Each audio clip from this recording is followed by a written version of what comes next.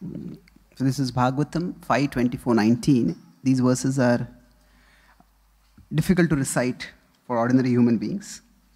So,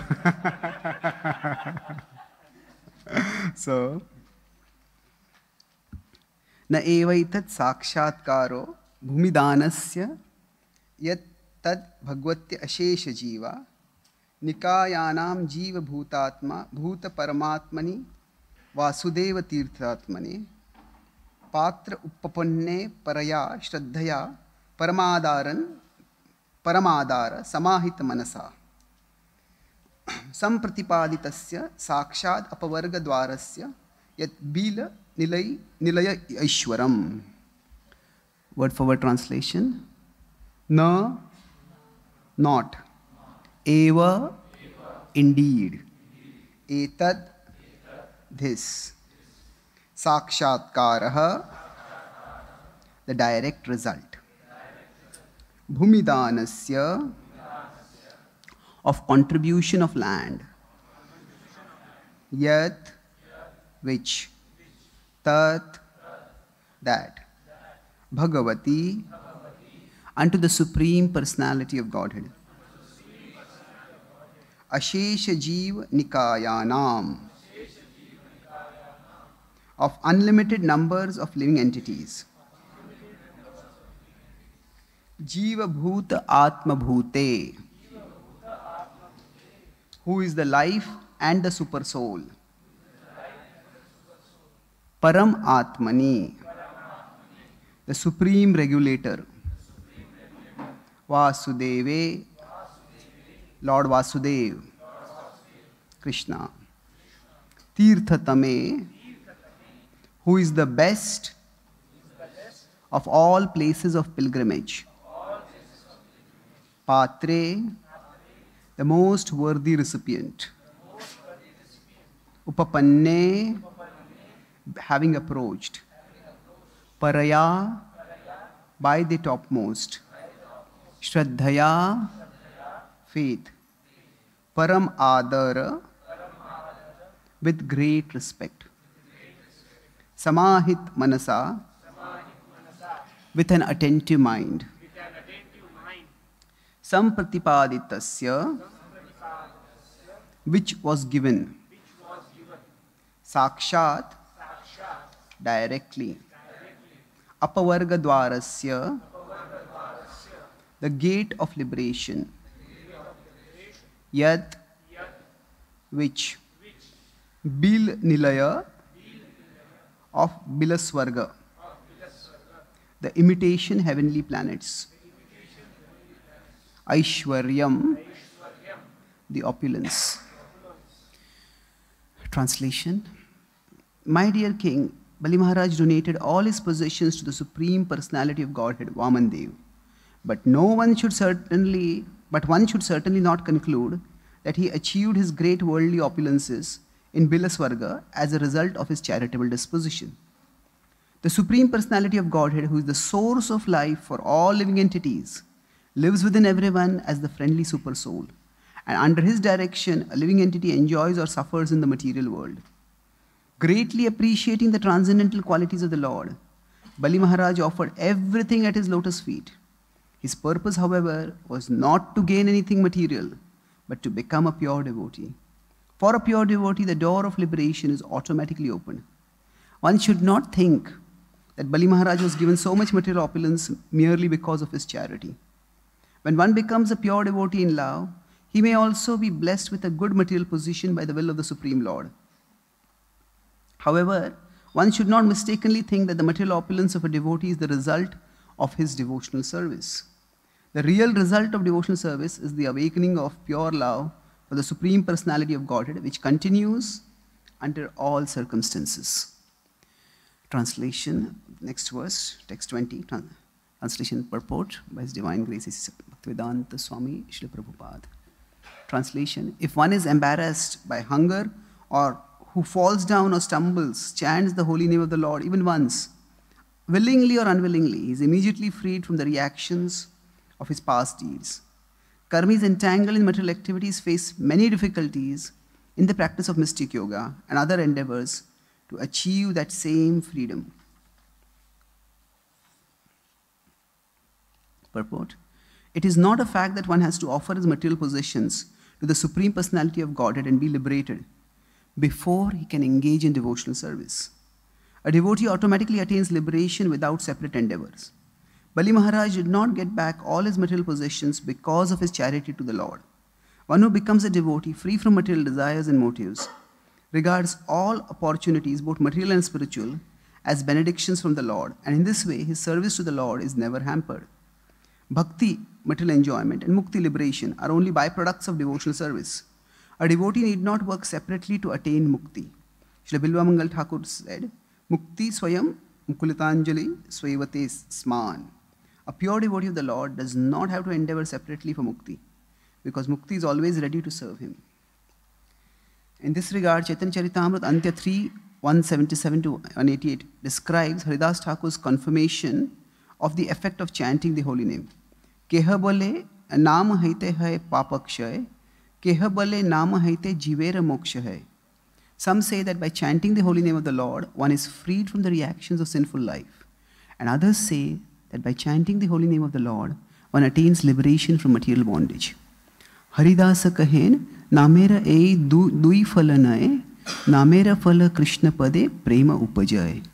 Haridas Thakur, however, said that the desired result of chanting the holy name of the Lord is not that one is liberated from material bondage or freed from the reactions of sinful life. The actual result of chanting the holy name of the Lord is that one awakens his dormant Krishna consciousness, his loving service to the Lord. Anusangika phala namera mukti papanash tahara drishtanta yaiche suryera prakash. Haridas Thakur said that liberation and freedom from the reactions of sinful activities are only byproducts of chanting the holy name of the Lord. If one chants the holy name of the Lord purely, he attains the platform of loving service to the Supreme Personality of Godhead. In this regard, Haridas Thakur gave an example comparing the power of the holy name to sunshine. Ehi shlokera artha kara panditera gan, sabe kahe tumi kaha artha vivaran. He placed a verse before all the learned scholars present, but the learned scholars asked him to state the purport of the verse. Haridasa kahen yaiche suryera uday, Udayana haite aramba tamera haikshay. Haridas Thakur said, as the sun begins to rise, it dissipates the darkness of night even before the sunshine is visible. Chaura preta rakshasadir bhaya hai nash, udaya haile dharma karma adi parakash. Before the sunrise even takes place, the light of dawn destroys the fear of the dangers of the night, such as disturbances by thieves, ghosts, and rakshasas. And when the sunshine actually appears, one engages in his duties. Aiche namoday arambhe papa adirakshay udaya kaile Krishna pada hai premoday. Similarly, even before one's chanting of the holy name is pure, one is freed from all sinful reactions, and when he chants purely, he becomes a lover of Krishna. Mukti tuchha phala hai namabhasa haite, ye mukti bhakta nalay se Krishna chahe dite. A devotee never accepts mukti even if Krishna offers it. Mukti, freedom from all sinful reactions, is obtained even by namabhas, or a glimpse of the light of the holy name before its full light is perfectly visible. The namabhas stage is between that of namaprahat, or chanting the holy name with offense, and pure chanting. There are 3 stages in chanting the holy names of the Lord. In the first stage, one commits 10 kinds of offenses while chanting. In the next stage, namabhas, the offenses have almost stopped and one is coming to the platform of pure chanting. In the third stage, when one chants the Hare Krishna mantra without offense, his dormant love for Krishna immediately awakens. That is the perfection.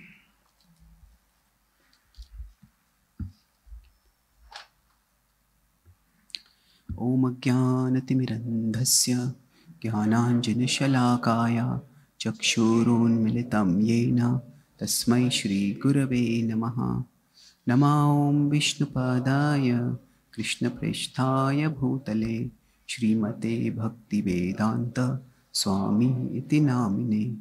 Namaste Saraswati Deve गौरवाणी प्रचारिणे निर्विशेष शून्यवादी पाश्चात्य देश तारिणे वाञ्छाकल्पतरुभ्यश्च कृपा सिन्धुभ्य एव च पतितानां पावनेभ्यो वैष्णवेभ्यो नमो नमः।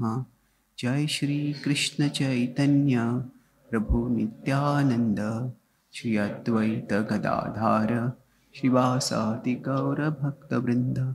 हरे कृष्णा कृष्णा कृष्णा हरे हरे, हरे Ram Ram Ram Hare Hare. Hare Krishna. So I'm grateful to be here with all of you today. And we see in this section of the Bhagavatam, especially in the purports of Srila Prabhupada, his singular focus in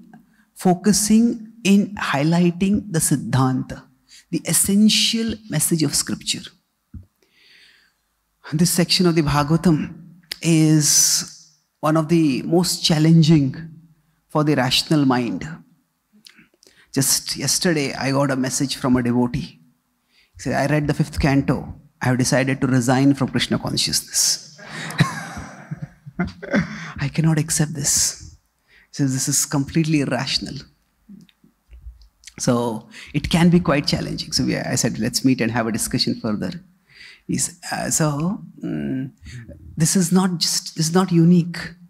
It is quite difficult for somebody coming from today's educational worldview, educational system and worldview, when confronted with the 5th canto. In fact, Bhaktivinoda Thakur wrote an essay on the Bhagavat, and that was, you could say, his breakout moment. It was his first major or literary contribution as a Gaudiya Vaishnava. Bhaktivinoda Thakur, as we know, was born in a Shakta family, and then he joined the elite at that time called the Bhadraloka. And most of them were somewhat skeptical about especially Vaishnavism. But Bhaktivinoda Thakur studied, and he studied Mahaprabhu's life, Chaitanya Charan, then studied Bhagavatam. And then he came out for the first time as a Gaudiya Vaishnava. And there he empathized with his audience that why the Bhagavatam is so difficult to understand. And he talked about 3 challenges. He says, the philosophy can sometimes seem very confusing because there are some sections of the Bhagavatam which seem Dvaitic and some sections which seem Advaitic. So what is the Bhagavatam actually teaching? The philosophy can be confusing. Then he says, the morality can be bewildering, especially Krishna's activities with the gopis.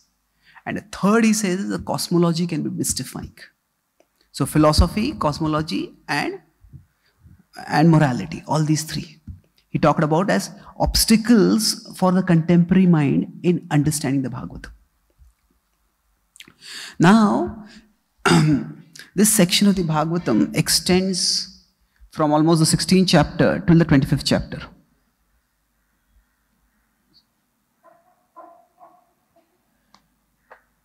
So, we will see here the focus of the Bhagavatam, in one sense, coincides the focus of Prabhupada. The Bhagavatam is describing cosmology, and it comes to Bilva Swarga.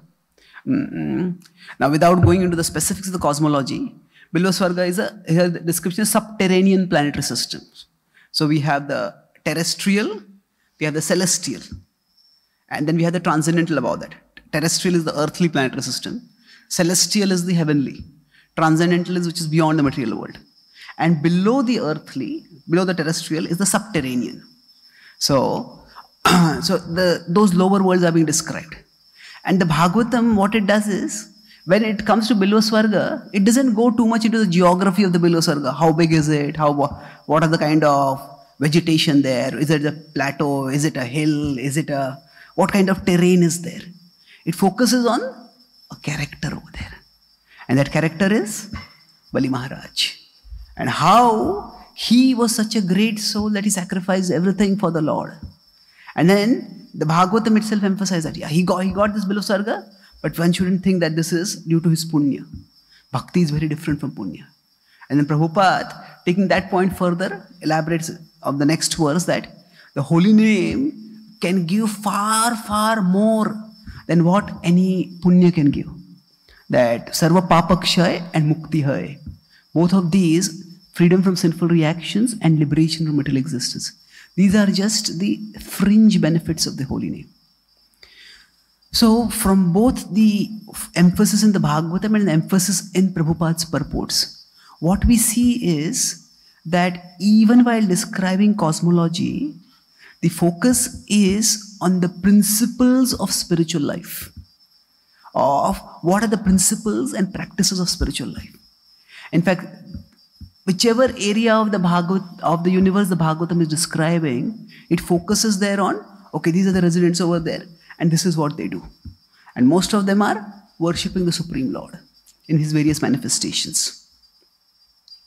And where the Bhagavatam describes those who are doing some other form of piety, it also points out, okay, this is not the highest that they are doing. So in this way, the Bhagavatam's focus is not so much on cosmology as on consciousness. It is describing cosmology, but as soon as it gives a little description of cosmology, after that its focus shifts to the consciousness of the residents who are living in different parts of the cosmos. So the Bhagavatam is primarily a conscious book.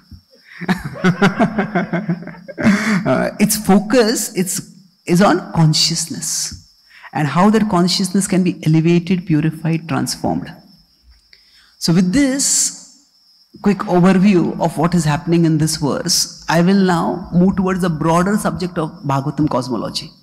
So there are three difficulties. So when I was talking with this devotee, I was trying to understand, what was it that about the Bhagavatam that he found so, fifth canto cosmology, that he found so radically difficult. So I have tried to deconstruct it into three parts. That when we study the fifth canto, there may be difficulty in understanding. I just can't make sense of it. Then, okay, I understand it, but I can't accept it. Okay, this is the particular worldview, but I can't believe it, I can't accept it. That acceptance could be a second problem. And third could be, I can't apply it. What is the relevance to me? What is there to apply for me? I can't apply it. So let's look at these three difficulties in approaching the Bhagavatam and see how we can address them. So why is the Bhagavatam's cosmology difficult to understand? To some extent, I'll echo what Bhaktivinoda Thakur says in his essay on the Bhagavad also. Now, first of all, cosmology itself is an extremely difficult subject to understand. When we go through our normal life, we face our challenges and we try to deal with the challenges. But there are some times when we just become aware of how tiny we are and how huge the universe is. How actually we live unconscious of the vastness of reality. So whatever be the conception of the universe we may have, but the universe is incredibly large. And naturally, anything that is so big will be difficult to understand. After all, we are just tiny mortals. In fact, according to modern science, one of the things that they say is that religion makes people arrogant and science makes people humble. Now, what is their reasoning? It is coming from it's okay, I think. Thank you. So it's come from the Judeo-Christian worldview, which held that the earth is the center of the universe and humans are the purpose of the universe. So they said when science revealed how vast the universe is, then humanity was displaced from the center of the universe. And thus, religion, which had made humans arrogant, science made them humble. So that is their idea. But that humility is intrinsic in the Vedic worldview. That not only are we a tiny part of the universe, but even this one universe is among many, many universes. So first of all, cosmology is difficult to understand. On top of that, the Bhagavatam is not describing contemporary cosmology. It is describing the cosmology in accordance with the worldview that was prevalent at the time when the Bhagavatam was composed. So, just to understand why this is so difficult, and I was talking with a devotee who did the Bengali translation of the Chaitanya Charan of Srila Prabhupada. So I said, why did you have to translate it? Chaitanya Charan is in Bengali itself. He said, yes, but that Bengali is 500 years old. And today's Bengali people don't talk exactly like that. So, how it was that there was the book is in Bengali, Prabhupada translated into English, and now devotees have translated again into Bengali. So, even for people today, the same language 500 years ago is difficult to understand. Then what to speak of cosmology, which is thousands of years ago. So, difficulty is just natural and it's completely reasonable. And it is not just we who are having difficulty. Many of us probably know about prominent astronomers in the Indian tradition like Aryabhatta and Bhaskaracharya. So even Aryabhatta confesses in one of his books that the Puranic cosmology is very difficult to comprehend. Now he focused on Jyotisha cosmology, and I'll explain what that means a little later. But he focused more on observational cosmology and inferential cosmology. We observe the universe and we try to understand it. And he came up with many findings which not only parallel but precede the findings from Western cosmology. So it is not just we today are having difficulty. Even thinkers thousands of years, about 1,000 years ago or 1,500 years ago, even they had difficulty in understanding the Bhagavatam cosmology. And not only that, it's the tradition itself. We say, okay, he was not a devotee. But even Prabhupada, when he was commenting on the Bhagavatam, Prabhupada said that he gave his commentary, and when devotees started asking him, how do we do this, how do we do this, especially in the planetary verse we constructed, Prabhupada said that, you consult somebody who's an expert. Go through the various sampradayas and find out if somebody is an expert in this. And devotees have consulted. It's very difficult to find out somebody who can give an intelligible explanation of the Bhagavatam cosmology. So, it's not just us, it's not just the broad Vedic tradition, but even in the Vaishnava tradition, this is difficult to understand. So the difficulty is not unique to the cosmology, for that matter. If you study the third canto Sankhya description, it's not easy to understand, especially if you go into the fundamental characteristics of material nature, that chapter. There are many sections which will, if we really try to understand that, we'll start scratching our head so much that not only the hair, the skin can come out. So there are sections that are difficult to understand.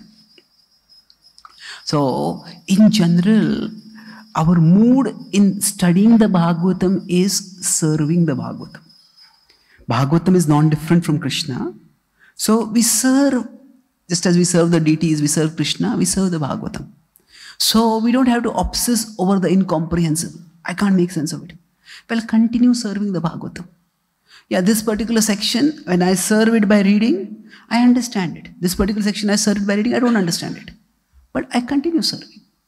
Just like if we are serving some senior devotee, sometimes they may give us some instructions which make sense to us. Sometimes they may give some instructions which may not make sense to us. Now, we obey as much as we can. So the idea is we approach the Bhagavatam in a mood of service. So difficulty is there in any subject which is really deep or complex. Even if you go to modern academia, there are some subjects which are very difficult to understand. Now the challenge is that, okay, Sankhya cosmology, Sankhya analysis of the universe is also difficult to understand. But Bhagavatam falls in a slightly different, Bhagavatam cosmology falls in a slightly different category. Because the Sankhya analysis doesn't challenge our contemporary understanding. Okay, matter can be analyzed in different ways. There's the elemental theory of matter, there's the atomic theory of matter. So the atomic theory is what modern science uses.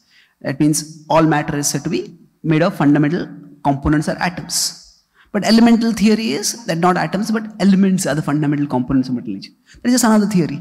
That doesn't challenge our conceptions of as strongly or as violently as cosmology does. Because the vision of the cosmos that we get from modern science seems to be radically different. And that's why there's a difficulty in accepting. Sometimes you may not understand some things, but then it's okay, I don't understand, let me move on. So we may suspend judgment. I can't understand this. I can move on with it. So, what happens is that I was talking with one devotee in America, and just recently. So he's very fluent in English. So I asked him, how generally Indians, when they go to America, they become fluent, but he was exceptionally fluent. So how did I become so fluent? He's an upcoming devotee, not a devotee. He said, I used to watch a lot of English movies. I said, okay. And how much would you understand? He says, initially I didn't care if I didn't understand. Just keep watching, and then I would read the subtitles. And then while watching the movie, I would be looking at a dictionary. I said, okay, that's a very long cut way of learning English vocabulary. I said that, you could have better read a book and learn vocabulary from there. He said that my point was to learn language, not watch the movie. I said, that's an interesting way of looking at it. But the point is that there are so many areas, especially if you, some English movies, their plots are so intricate that just people don't understand what is going on. Even if you read the words, you don't understand what is going on. But people keep watching. So sometimes what happens is, I'm going that, do we understand everything that happens in the world? Even when we read news, do we understand everything in the news? So just because we can't understand something, that doesn't stop us.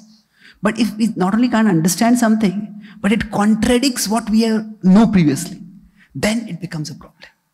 So what do we do with this aspect? So does Bhagavatam cosmology contradict science? Well, not necessarily. Because what science describes is not reality. Science describes a model of reality. So what is the difference? It's just like if we have a territory. Say, we have Pune. And then we have a map of Pune. So a map is a representation of the territory. But the map is not the territory. So similarly, science observes the world around us and then gives us a model, like a map. Karl Popper, the famous philosopher of science, he said that science is the art of systematic oversimplification. So what he meant by that is, now he's not a critic of science. We're not criticizing science over here. See, the world around us is so complex that we cannot possibly take all of it and process it. So what science does is, we look at the world around us and decide that these are the parameters of the world we want to study. So, okay, what do we want to do? We want to study physical parameters, physically measurable parameters, length, breadth, mass, velocity, density, things like that, luminosity. So, just as when we have a map, we don't describe everything in the territory in the map. Similarly, science takes some parameters of reality and describes it. And that's why science, in one sense, leaves out consciousness. Science doesn't consider consciousness. It just says that we focus on the physical aspect of reality. So currently in America, there is an infamous Roe v. Wade case going on. The Roe v. Wade was the court case which legalized abortion all over America. So what happens is America is a confederation. So each state has its own laws. Some states allowed abortion, some states did not allow abortion. But then the case, so the activists championing abortion, they realized that by political legislation, we will not be able to get abortion through. So they decided to go to legislative means. And they appealed to the Supreme Court, and the Supreme Court, at that time, the judges were very liberal. So they got this legislation passed. So now currently it is being challenged. And they're turning to scientific evidence. So they're trying to decide when the embryo becomes conscious. Is the fetus? Fetus is not conscious. Is the embryo conscious? Okay, yes, no. But then there was a philosopher of science who wrote an article in the Journal of Bioethics. He said that actually speaking, what to speak of allowing abortion? When the child is in the mother's womb, we should allow the mother the right to abort the child even after he's born. Now, when he made that comment, it created a furor online. Yes, how monstrous does somebody have to be to actually even conceive killing a newborn child? Even the most hard-hearted people, When they see an infant, it brings out the caring, tender part within them. Want to offer care. So his response to all this criticism is, all of you are being sentimental. Just be objective. From the perspective of science, difference in the status of the embryo based on its physical location. Whether it's inside or outside, it doesn't make any difference. So he did realize he had undercut his own argument. So he was saying that if you can abort inside, you can abort outside also. But hardly anyone will think of aborting a child after they are born. So if there is no difference, then what is outside is also same as inside. If you can't abort outside, then you should not abort inside also. So the problem is that when it comes to science, you cannot actually, in a very strict way, quantify consciousness. From the scientific perspective, is the embryo conscious? From the scientific perspective, there is no way to actually measure whether you and I are conscious. Now we can study brain waves, but brain waves indicate the state of consciousness. They don't indicate the presence of consciousness. They're two different things. So, I won't go into the technical details of this right now, but my point I'm making is that consciousness is not measurable by science. So, science leaves out certain things. So, scientific models we are talking about right now cosmology. So, science offers us a particular vision of the cosmos. And scientific models, I'm in no way here trivializing or demonizing science. I'm simply contextualizing it. That science offers valid and valuable tools for navigating reality. Just like a map.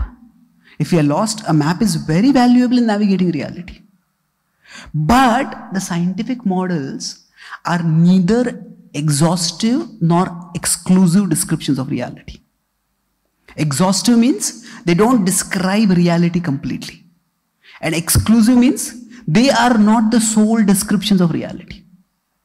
They're two different things. So they are useful tools, very useful tools, but at the same time they are limited.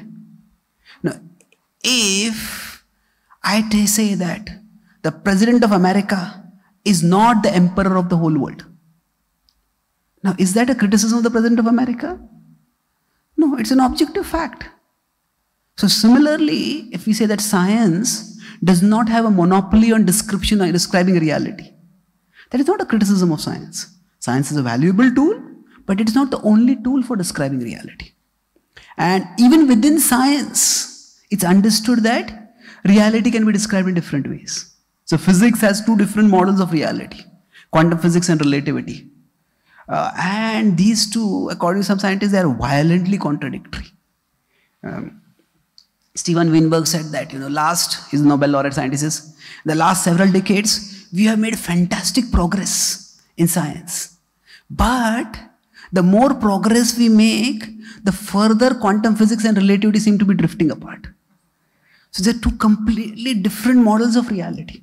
And the problem with science is, in science usually the test is which model works. That's real.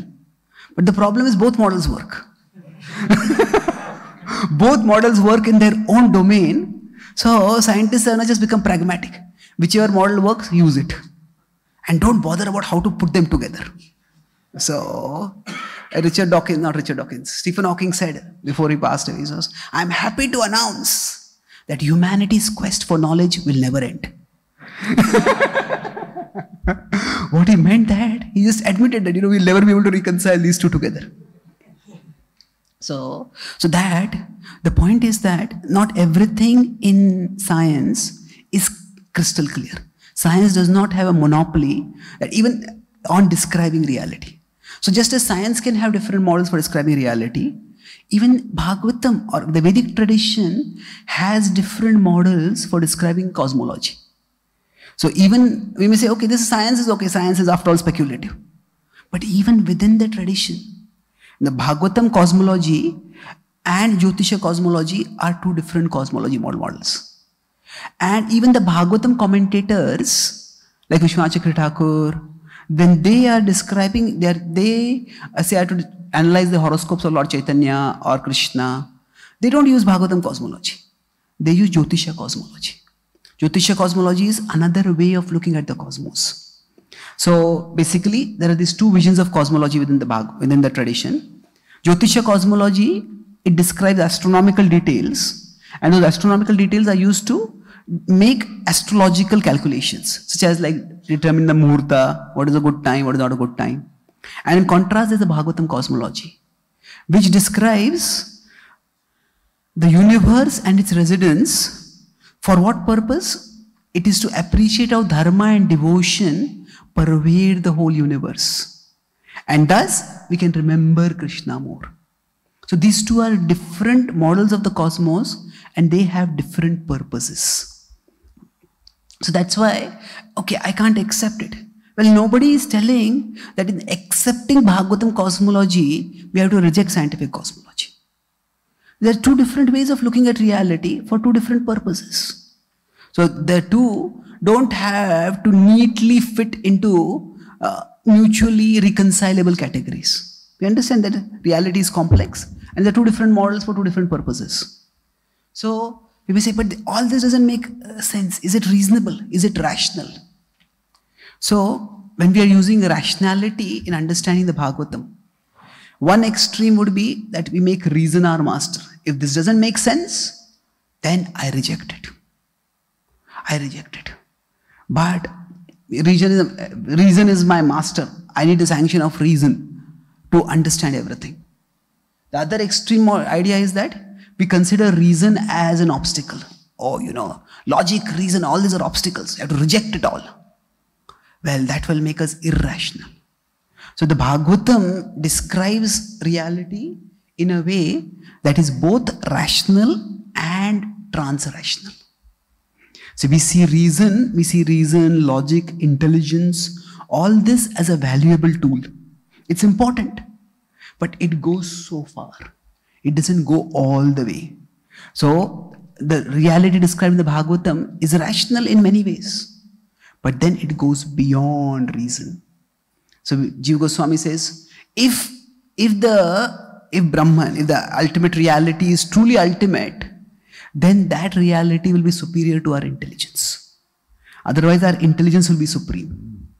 So we use our reason, but we don't stick to our reason. So it's like we don't let reason be our master, we let reason be our minister. Minister means like advisor. You take counsel from him, the minister, but we make our decisions. That's why the Bhagavatam is not irrational, it's trans-rational. Once we understand that I don't have to reject science to accept Bhagavatam, then it becomes relatively easier to accept Bhagavatam cosmology. And the last part is with respect to applying.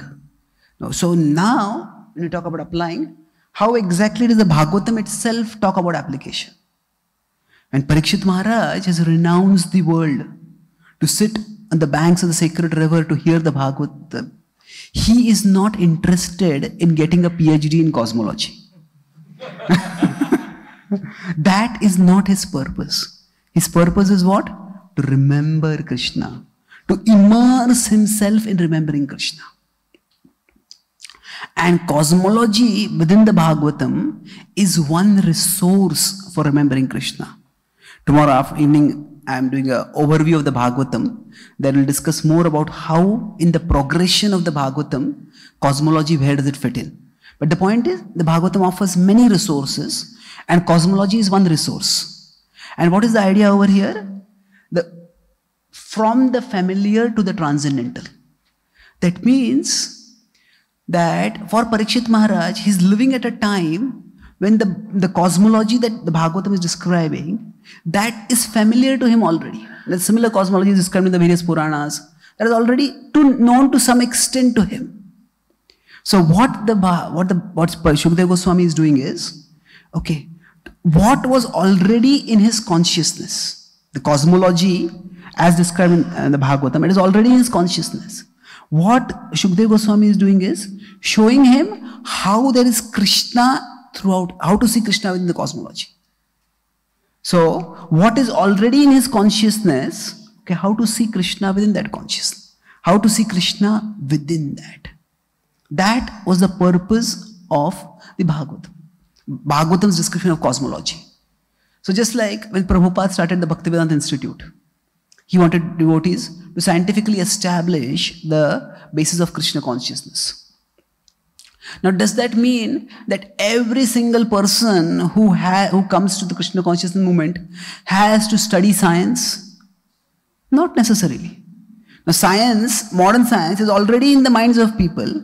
Then, okay, through modern science, how can you see Krishna? So, what is already familiar for us, use what is familiar, use what is already in our mind to take our mind, our consciousness toward Krishna. But now for us, what happens? So this works very well for Shukdev Parikshit Maharaj because he's already familiar with Bhagavatam cosmology. But for us, it is from the unfamiliar to the transcendental.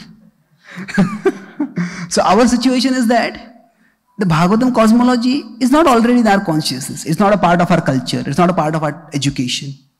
So maybe we went to some traditional temples and we saw some Meru Parvat or something like that. But that was never a prominent part of our consciousness, unless of course some of you are very exceptional. But so it's all unfamiliar for us. So now we don't have to first bring the Bhagavatam's cosmology into our consciousness and then bring Krishna into the cosmology.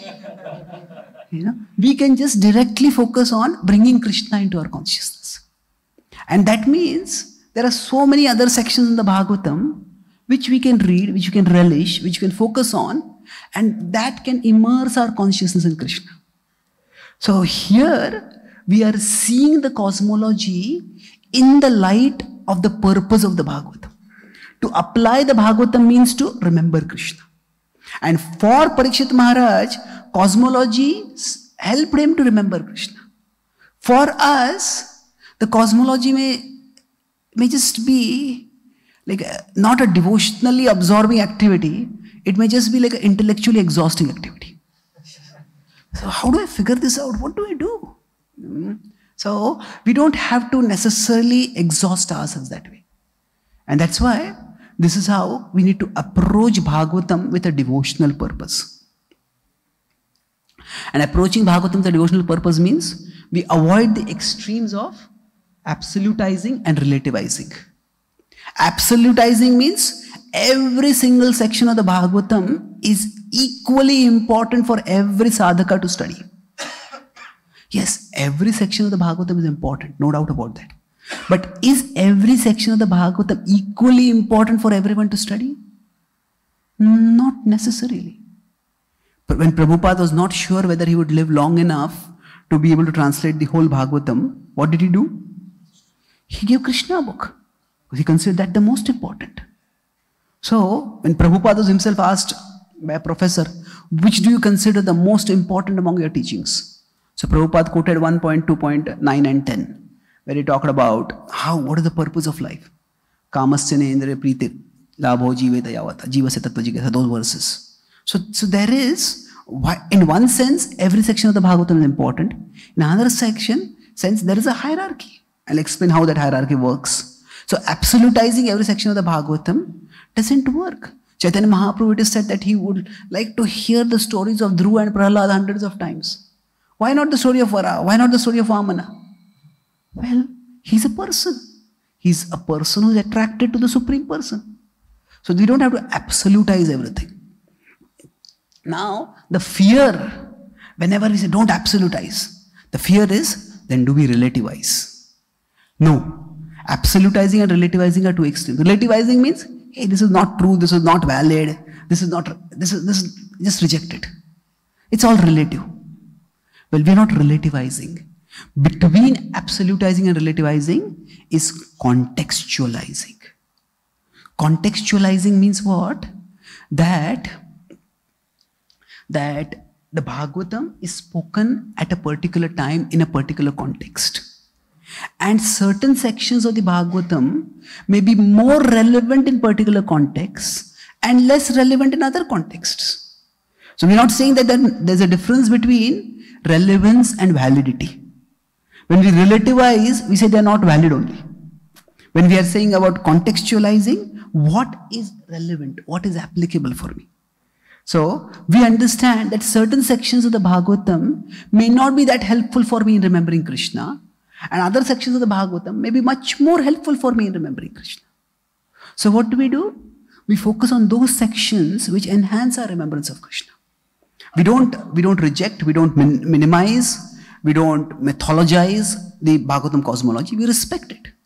But that need not be our priority in studying the Bhagavatam. So we approach the devotional purpose. And the application of the Bhagavatam is to help us remember Krishna. So Bhagavatam cosmology is a resource for us in remembering Krishna. So one extreme way to insist that this is a resource that everyone has to utilize. Everyone has to study Bhagavatam cosmology thoroughly. Well, Krishna doesn't say, it doesn't say at the end of your life, you have to remember Bhagavatam cosmology to come to me. It says, at the end of your life, you have to remember me to come to me. So, as the other ways, reject Bhagavatam cosmology. It's all a distraction. Well, it's not a distraction. It just may not be what is relevant for us. Now, for whom is the Bhagavatam cosmology as a resource valuable? For those who are already interested in cosmology. Those who are already interested, especially in traditional conceptions of cosmology. So there are dedicated devotees who are doing research in this field to try to understand it, to try to present it. And it has its importance. But does it have such a great importance that we have to focus only on that? No. My point is that Prabhupada did not start the International Society for Bhagavatam Cosmology Explanation. It is the International Society for Krishna Consciousness. And Bhagavatam Cosmology is an aid in that. It is a tool in that. So, what I spoke today, I tried to briefly summarize to this devotee. And he told me, okay, I have not yet changed my mind, but I have decided to suspend my resignation. So let me think a little bit more about it. Now let me think. So ultimately, it is Krishna consciousness is a matter of consciousness. Once the heart experiences Krishna, then everything else will be seen in context. Not that it will become unimportant, but it will be seen in context. So as devotees, we sometimes have to be careful that we don't make people feel that you have to reject science or reject rationality in the name of faith. Have faith in the Bhagavatam. How can you not have faith? No, you cannot guilt people into having faith. Faith is at one level rationally developed, another level it is divinely gifted. Means we use our reason, our logic to understand things, and then by that we develop some faith. And otherwise, it is divinely gifted. Faith comes when we practice bhakti and do seva and we get the blessings of the Vaishnavas, then we get faith. But it is not that faith requires us to reject reason. That is not the point of faith. Faith doesn't require us to reject reason. Faith requires us to transcend reason. Yes, reason takes us so far, but there are domains of consciousness and domains of reality which go beyond what reason can take us. So let's be open to exploring it. And the Bhagavatam takes us not just to cosmology.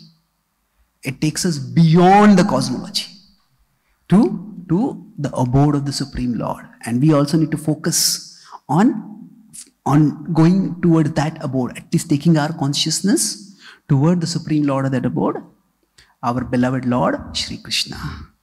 So I'll summarize.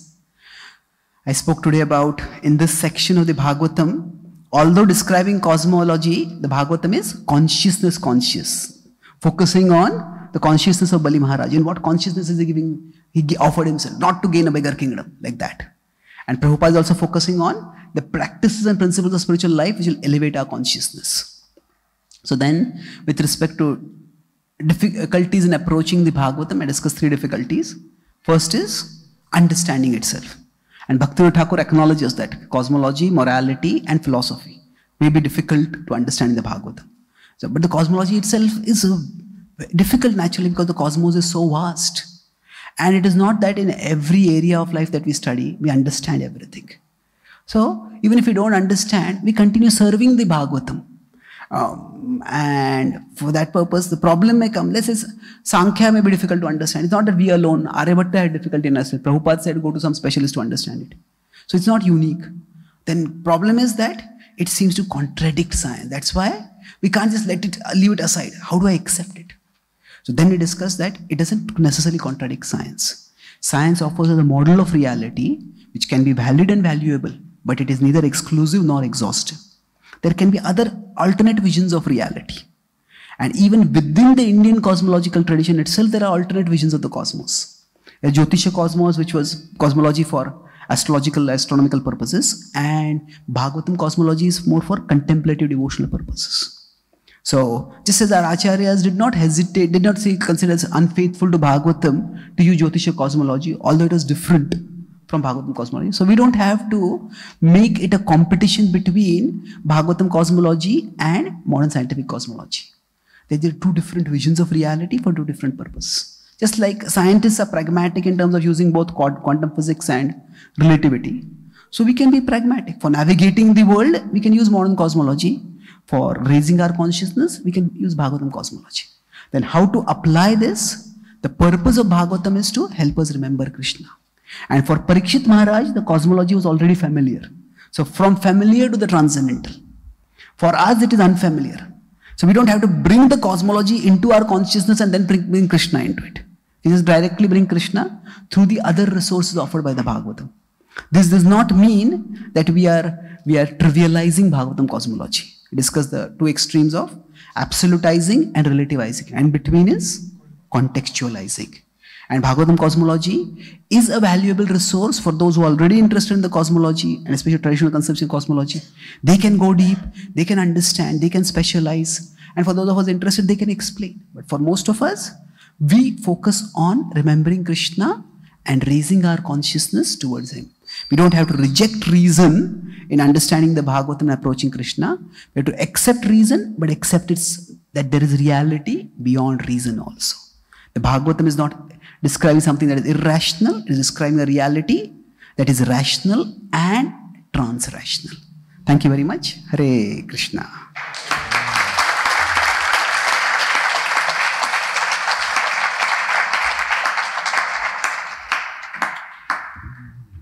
I know we are already a little over time. One question, if somebody has.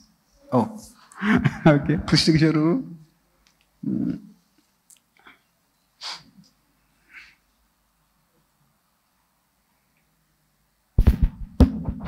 Hare Krishna. Thank you very much. Always a pleasure hearing you. So as you were, mentioning in the class, I was thinking on this point. I'll make that and then ask the question. You were saying that people used the Jyotisha Shastra for astrological purposes. So I was just thinking that traditionally, it's something very amazing how people did it. When they had to do some samskar, whether it's a wedding, anything, they would use the principles of Jyotisha Shastra and the Panchanga to calculate the Muhurta and when to do. But when they would sit for that ceremony and they would do the Sankalpa, that time it was the Puranic cosmology they would bring in. Saying, Bharata Varshe, Bharata Kande, Sumeroho, Dakshine Parshve, that whole Sankalpa, if you see, that is not according to the Jyotisha. So, right? So, and then they would say, this is the Manvantara, Ashtavimshate, Kaliyuge, Pratame Pade, they would say the whole thing. That means the time and place when they would do Sankalpa, it would be according to the Puranic. But the actual calculation of when to do itself was according to a completely different thing. So how do you think that these people, and this is going on since we can say, forever, because that's how it has been always. So how do you think these people manage to, integrate both into their system? Because it is not that the Bhagavatam cosmology did not have a role. It had a role, even now in any wedding, anything, any death, anything, Two things. First is that this is a characteristic of the Eastern wisdom tradition, that it is comfortable with uncertainty.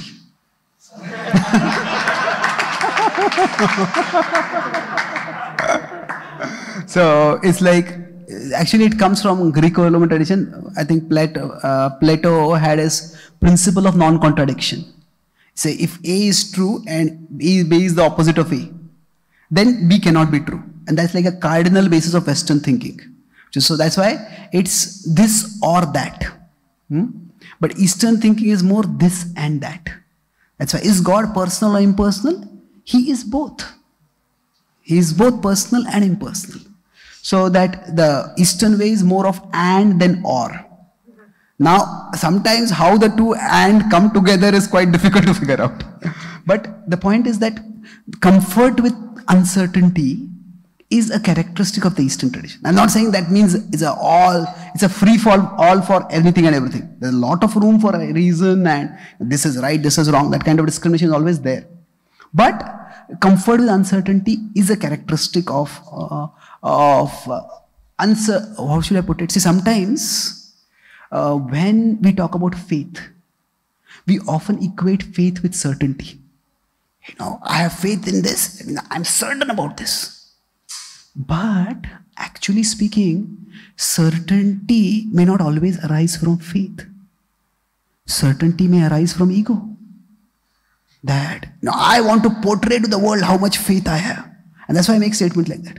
Or certainty can arise from the opposite of ego also. That is insecurity.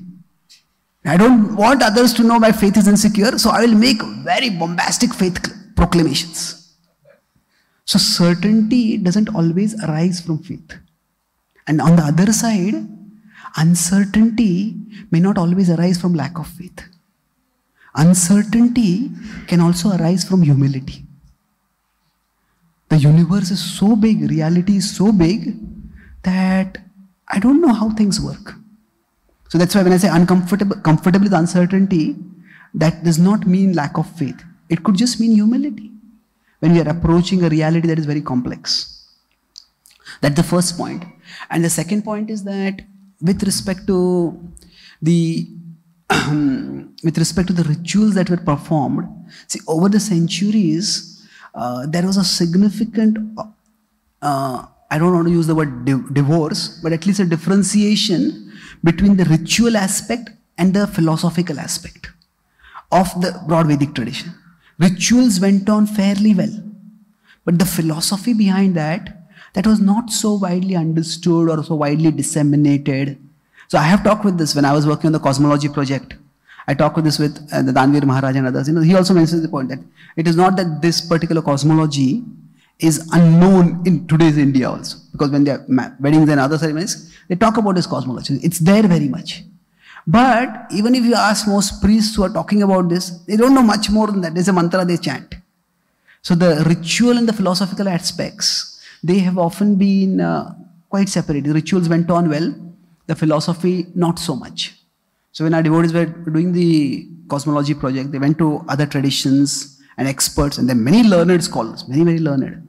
But two things, to actually reconcile Bhagavatam cosmology with Jyotisha cosmology, so that we can get a picture that makes sense and that can be depicted. That was one challenge. And then to make sense of that picture of the universe with respect to the picture of the universe that we get from modern cosmology. That is another challenge. So it is still a challenge that has to be negotiated. And in my understanding, there is, see, what happened within India as the Islamic rule came in, the patronage for the Brahmana intellectuals went down. The patronage for the Brahmanas who were doing rituals continued on. Because rituals were still performed. People wanted to do marriages, people wanted to do all those things. So rituals were, so that's why there's a significant intellectual gap within tradition. So it will require a lot more research to be able to reconcile Bhagavatam, to understand, not even to reconcile, to at least understand how it was reconciled in the past. Okay, thank you. Yes. So, should we go ahead and you can tell me how much time? Antadeep Prabhu? Yes, Prabhu. Praji, I personally, when I went through it, in my heart, I didn't feel any problem because I saw it as, because even if I call myself not having faith from the transcendence, but actually even the science talks so much about the higher dimensions. And from higher dimensions, you can reconcile everything actually. Because it is possible to have sun nearer to the moon, nearer to the earth than the moon, by simply seeing from a higher dimensional science. So when we see things, even if we see consciousness as one dimension, you can change so many parameters around that. You change your consciousness, you can see another world in the same place. Like as a divine soul sees all of us as souls. And we are many of the people on the bodily consciousness will see as bodies. So on the consciousness platform, we can see many things which we may not see on another platform. On a higher consciousness, I am talking. So when actually science is already giving you equipment, a tool by which you actually can see things at a different platform if you have. So then why we have to actually, I understand the problem that people are in, but when science has given a tool which just makes them accept this reality also. Okay, yeah. So since science also recognizes that there are multiple dimensions to reality and things are perceived differently from different dimensions. So then is this such a big problem accepting Bhagavatam cosmology? Yeah, it depends on how deep you want to go into science, but there are quite a few, there are scientists who consider themselves like guardians of science and scientific rationality. So they say that this whole idea of higher dimensions, it is used by any and every religious tradition to try to justify their beliefs. So for example, there are what I call a young earth creationists who say the earth is just 6,000 years old. And they're scientists, or they have their scientific way of justifying that. So what they say is, what do higher dimensions in science mean and what do they not mean? Now, of course, their boundaries that they set, it's not that all the scientific world accepts that. But in general, science through its higher dimensions what I talked about, that science offers a model of reality. And it is not exclusive, it is not exhaustive. This is something which even most scientists will admit. See, most people who are into science, they are not into the philosophy of science. So they may not even think about these things so much. But they will accept these things. But just because there can be multiple models of reality, does that mean that they will accept a model of reality, which involves a giant turtle at the bottom of the universe or things like that? They are not necessarily immediately acceptable. So I would use this I talk about this with Dutta Karma Prabhu. So he says science uses the word dimensions in a particular technical sense. He says, I prefer the word levels rather than dimensions. There are levels of reality. Because dimensions are like a length, breadth, height, and there are some more dimensions. So dimension has a very specific meaning in science. So he prefers the word levels of reality. So all that we can say is that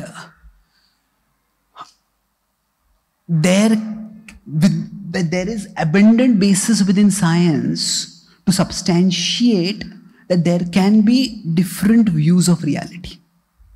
But whether a particular view of reality is right or not, that will have to be defended on its own strength.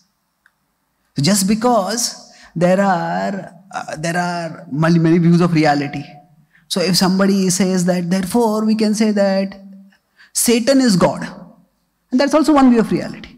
Now, does science accept that? No. Even theology doesn't accept that.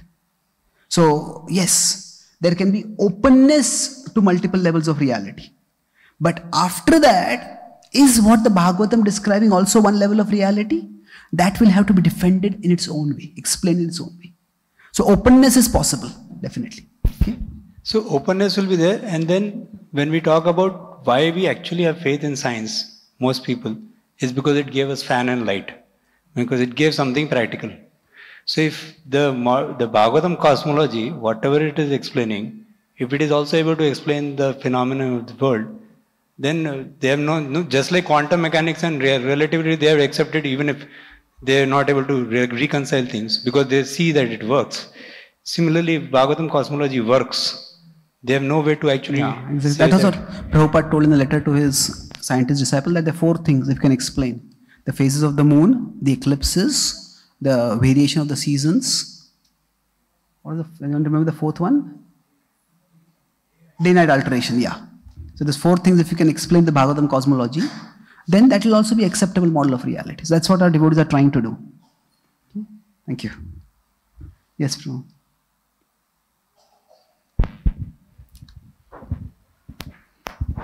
Hare Krishna.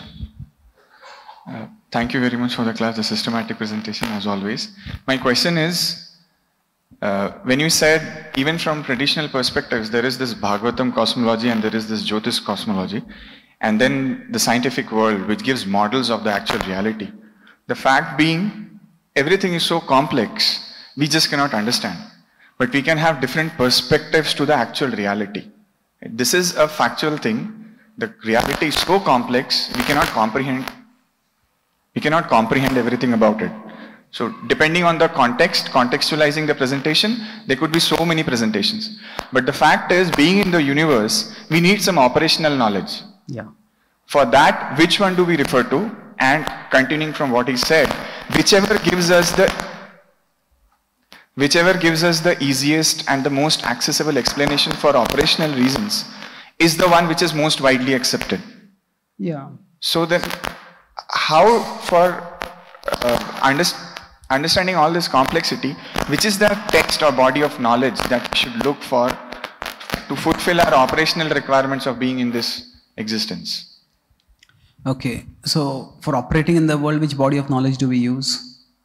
I think, in my understanding, Prabhupada was very pragmatic. See, Prabhupada preferred Ayurveda, but he didn't insist on Ayurveda. That all his disciples, in order to be faithful to Krishna consciousness, they all have to be Ayurvedic, take Ayurvedic medicine only. In fact, when he was in America, he also had a procedure, not in America, in London, he had a procedure done which was completely allopathic. So, with respect to the world, we need to be pragmatic. Don't make it into a faith issue. That faith issue means what? Yeah, if you are building a house, should it be according to Vastu? Yes. As much as possible, yes. But does that mean that a devotee cannot have a house which is not according to Vastu? Not necessarily. So, in my understanding, the world is complex, and whatever tools work, we use those tools. Language is a tool. So right now we are speaking in English. Is it that to be faithful to our tradition, all of us have to learn Sanskrit or Bengali and speak in Sanskrit or Bengali?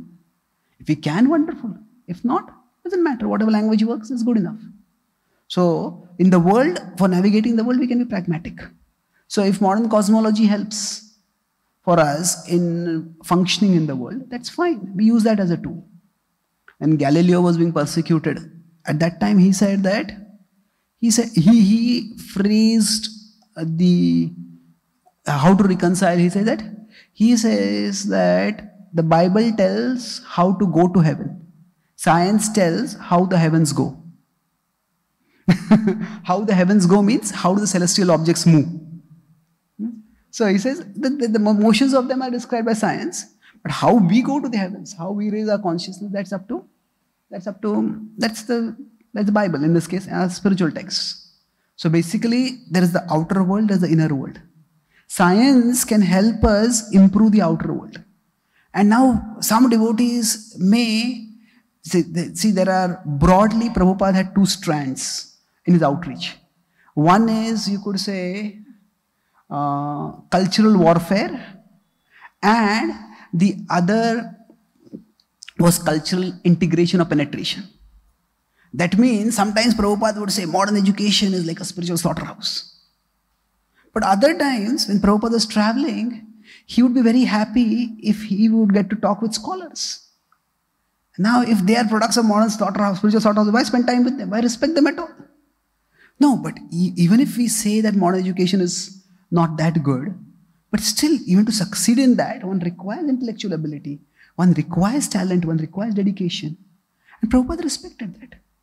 So, there is the model of cultural warfare, and in the first generation of ISKCON, that was what was prominent. That everything about modern culture is bad, and it has to be rejected.